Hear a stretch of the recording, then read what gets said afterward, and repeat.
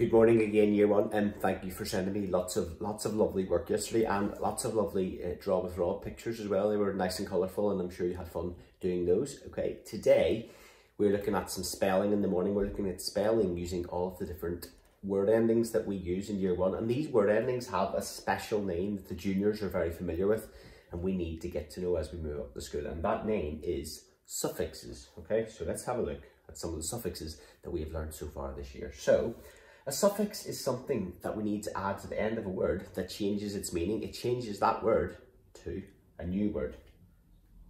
So this is the very first one we learned at the very first week of year one. The suffix s can be added to nouns as a suffix. This tells us that there is more than one of the thing, more than one object. And remember, I'm always telling you about that word.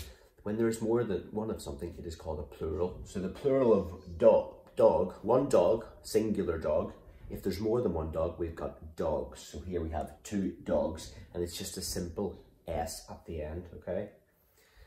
But it's not always as simple as that, is it? Because sometimes when we have plurals, we had ES to the end. Usually if it's making another syllable in the word, you're going to hear two parts of the word. So dogs is just one thing, but when you hear the word dresses, you can hear that there's two parts to that, and it sounds like an is part at the end. So dresses, churches, foxes, boxes. Now that sounds like is, IZ, but we all know it's not IZ, is it? It's ES. We add ES to the end. So one fox, or lots of foxes.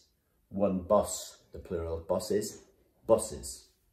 Okay, so they're the first two. So I've got two words here on my board. I have bowl and church. And I want you at home to write down the plural. So if I have one bowl or three bowls. How would I spell bowls?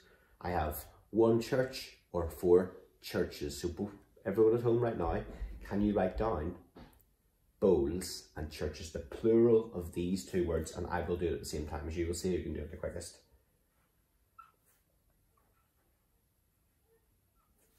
So we have bowls, just one syllable in that word, bowls. It just has the S, but when we say the word churches, we can hear there's two beats in that word. So we have church is, but we of course know that it's spelled ES.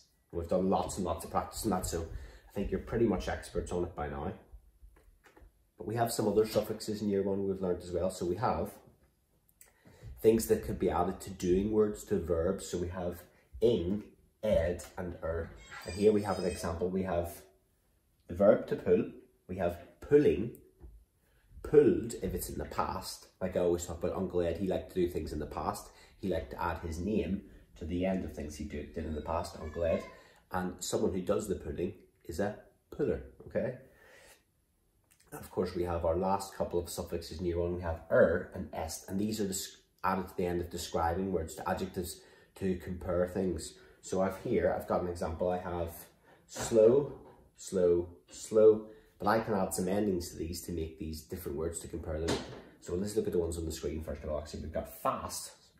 Annie is fast. I am faster. Mila is the fastest. These are words we're using when comparing things. And I've got some examples here. So I have slow. I can make another word. Slower. And I can make another word. Slowest. Who's the slowest? Who is slower and who is slow? I can make different ones. Okay, so what I want you to do this morning is, let me flip over on this screen, to log on to your Education City, and you've got an activity. It's labelled with today's date. It's called Row and Behold, and it's practice just like yesterday, similar to yesterday. Practice reading these words and practice putting the right suffixes on the end of each word. And you've also got on your Seesaw account a matching worksheet, okay? So the first part of the worksheet says cross out the words after you've used it. The first one has been done for you. You have to choose the correct word to put in the sentence. Now once you do so, once you've decided what your answer is, always read the sentence back aloud so you can see if it sounds right, because sometimes we can spot our own mistakes when we do things like that. You can think, that doesn't sound quite right, I'll have another look. So you've got a couple of those questions. You have 6 of those questions, and then you have another question. Add the ending to the following words. So for this bit, you're just choosing the correct suffix. There's 6 to choose from. that go at the end of each word. So let's have a look at this one. Steak was fast than granny. I'm sure you all know what the answer is for that, okay? Steak was faster than granny.